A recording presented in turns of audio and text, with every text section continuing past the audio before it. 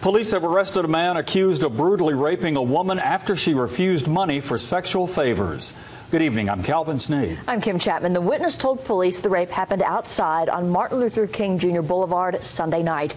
News Channel 9's Hannah Lawrence joins us now live with the story. Hannah. Well, Kim and Calvin, I'm here on Gateway Avenue that's just off Martin Luther King Boulevard. And if you take a look behind me, you can see the pavilion with a few picnic tables under it. And police say it's near that gazebo where the rape happened before 9 p.m. on Sunday night. This is where police responded to a call from a woman Sunday night who says she'd been raped. Our cameras captured the area where police say it happened from the city street. There is a fence sort of around the back part of it, but yeah, it is an open area. The woman told officers she'd been threatened with a knife as she was aggressively raped while in a chokehold. You could definitely tell that she had been involved in something like that.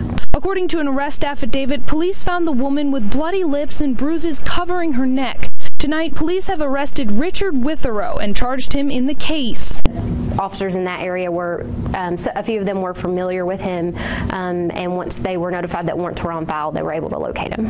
Police say Witherow met the woman at Miller Park and walked to this gazebo to drink and smoke cigarettes. It's on private property. It's a gazebo area, probably somewhere for the clients or employees of that facility to use. She told police Witherow threatened her after she refused money for sexual favors. She says she then complied with his request for her to take her clothes off out of fear for her life. A lot of times when someone is involved in a trauma, you've got fight, flight, but you've got fight, flight, or freeze. And often a woman is just in shock of what is happening and she just freezes. That's her reaction. Witherow is no stranger to police. He went before a judge on charges of domestic violence and possession of crack cocaine years ago.